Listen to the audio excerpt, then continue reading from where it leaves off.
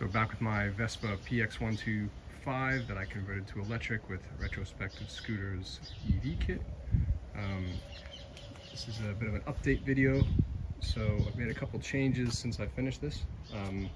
First of all, it's been fantastic. Really enjoyed riding it.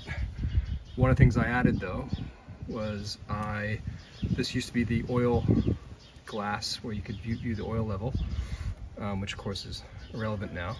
So now I put a charging port there so I can charge up my batteries without actually having to take them out or having to lift the seat or anything like that. And I said batteries because I now have a second battery. That was the other change I made. It was fine with one battery. I was very happy with the power, but I decided that I wanted a little bit more range. So I added a second battery. It goes in this side of the bike where the engine used to be. So Retrospective Scooters provides this mounting tray here, which bolts in here, and also to where the engine bolt used to go. And then it just battery slots in here. There's a little rubber thing to keep it in place. And then I have the charging cable hooked up, which is now on a Y adapter. And of course the other, I had to run another power cable to the controller. And then if I look up here, you can see here's so I have the two batteries here and here. And now my range is theoretically about 60 miles or about 100K, but that's not, I haven't actually confirmed that because I don't really feel like running it down to zero.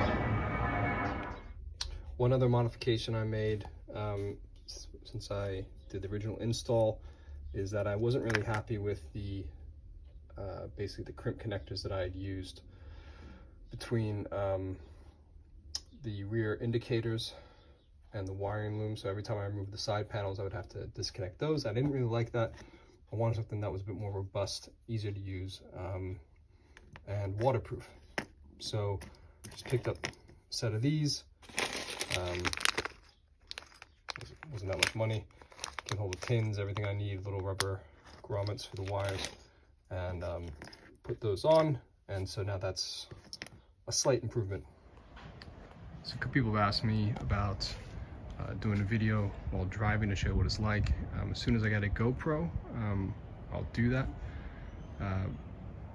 But yeah, in the meantime, one other thing that is very important that I've been able to do is that I've now officially changed this to an electric vehicle with the DVLA. So that for anyone outside the UK, that's basically the driver and vehicle licensing authority. So this was registered, of course, as a petrol or gas vehicle. Is now officially registered as an electric vehicle. That was a bit of a lengthy process, but it wasn't overly difficult. So Retrospective Scooter supplied a letter basically explaining the conversion.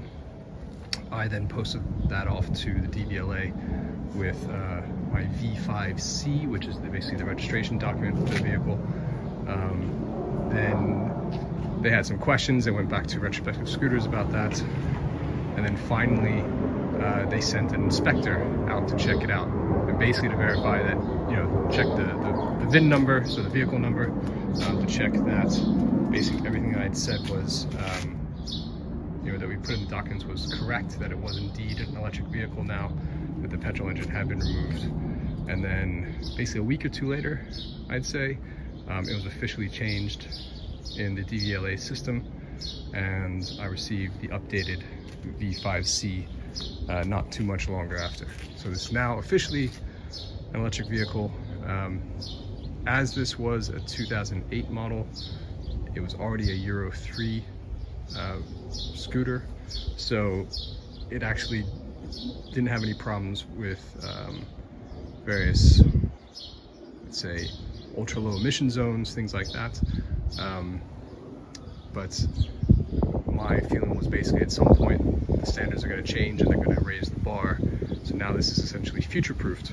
It's also going to save me 21 pounds a year on vehicle tax. So not a massive amount, but every little helps. So Yep. So that's it for now. As soon as I get a GoPro, I'll do a few videos while riding and post those and give you all an update.